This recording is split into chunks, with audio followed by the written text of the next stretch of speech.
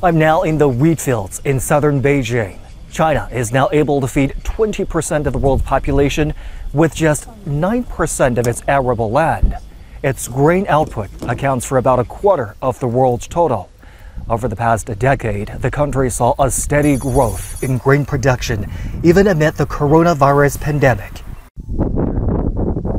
In terms of grain output per capita, in 2012, it was 452 kilograms. A decade later, it's risen to 474 kilograms, well beyond the UN food security standard. Food self-sufficiency is not just China's only goal. It's also working on modernizing agricultural development. To date, agriculture has been optimized, with a lower share of farming through the years giving way to an increase in other sectors. China is now the top producer of cereals, cotton, fruit, vegetables, meat, poultry, eggs, and aquatic products. This has helped diversify people's diets and improve nutrition.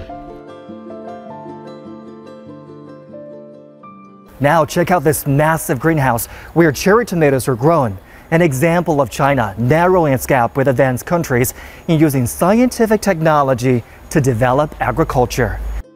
The contribution rate of sci-tech to this sector has exceeded 60% for the first time in 2021.